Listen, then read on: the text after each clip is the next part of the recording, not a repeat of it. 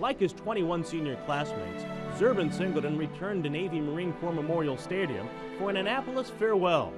What followed was a fitting send-off. For the second straight game, Singleton rushed for 3 touchdowns while gaining more than 100 yards, putting a fourth-quarter run that secured an 11-point victory.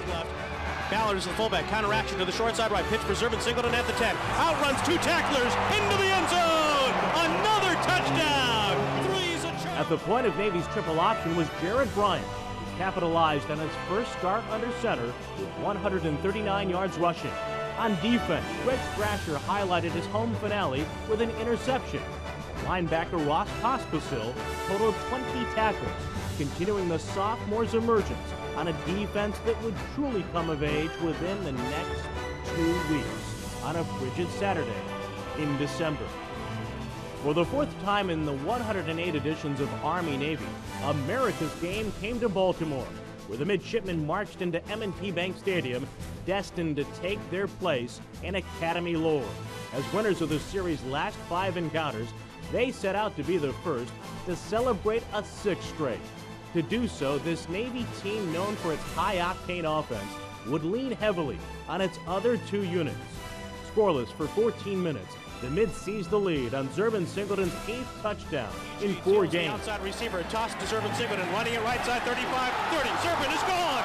15-10, 5, touchdown! And after an Army field goal, Navy's response was delivered by its captain. Averages 26 yards per run back.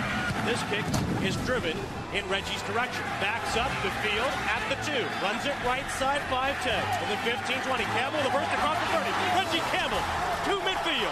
Angling left to the 45-40. Reggie Campbell outrunning Dolson to the 20. 15-10. Reggie Campbell's second return for a touchdown in 3 games lifted the Mids and deflated the Black Knights. His next play proved disastrous. 1 to the right. The handoff goes to McMahon, who loses the football at the 15. Knocked inside the 10. Recovered by Navy and Pierce. The Mids have it at the 5. And pulling it away. 3 plays after Irv Spencer's recovery, Shun White scored for the Mids. And with their defense in control, the Cadets, Joey Bullen offered a parting shot before the half with a career-long 51-yard field goal. Whatever hope Army held out began to slip away. Ross Pospisil collected a fumble forced by Jonathan Alvarado at the Navy 1.